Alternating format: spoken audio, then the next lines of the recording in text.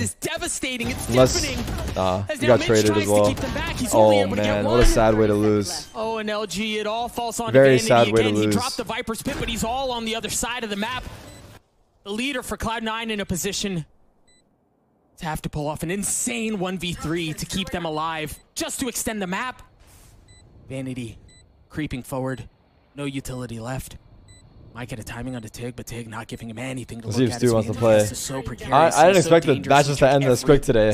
Both series could have gone 3 maps. Spike ticking. Oh man, time not on his side. My heart hurts for C9 a little bit as well. Space as Vanity taps. Boost down to 1 HP, and it's all it's going to be is LG game. Win this one out. Cloud9 LG. fall.